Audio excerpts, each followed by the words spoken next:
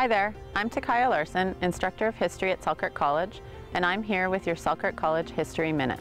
Historically, colleges and universities around the world have provided a safe space for students and community members to become educated and express themselves, both in support of new ideas and in protest of others.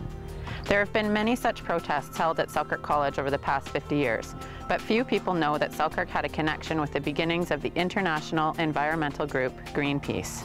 That connection came when Selkirk students and local community members took part in a nationwide protest against nuclear testing in Alaska. On October 1st, 1969, due to the coordinated efforts of protesters, the international border between Canada and the US was shut down at several locations for the first time since the War of 1812. That day, Selkirk College students and community supporters took part and shut down the Patterson border near Rossland.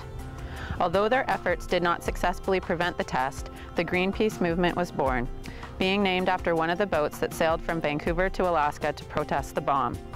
Further, within a year of the event, the Amchitka nuclear testing site was abandoned by the US government. One community member who attended the protest has applauded the efforts of Selkirk College in providing a place where dissident voices can be heard, disparate groups can connect, and contentious issues can be discussed. He feels this has truly been the legacy of Selkirk College.